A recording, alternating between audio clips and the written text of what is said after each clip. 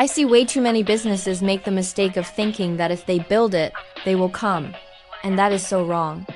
Here are 3 reasons why your website isn't getting sales and how to fix it.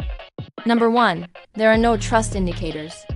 If a potential customer lands on your site and they can't see any reviews, guarantees, or even contact information, they're going to assume that you're a fake business and bounce. You need to have trust indicators on your site to build that trust and convince them to stay. No. 2, poor UX. If your website looks messy, pricing is hidden, and the flow of your site makes no sense, users will get frustrated and leave. You need to have a clear and concise user experience so that your customers can easily find what they are looking for and complete the purchase. No. 3, there is no clear CTA. If users don't know what to do next, they won't do anything.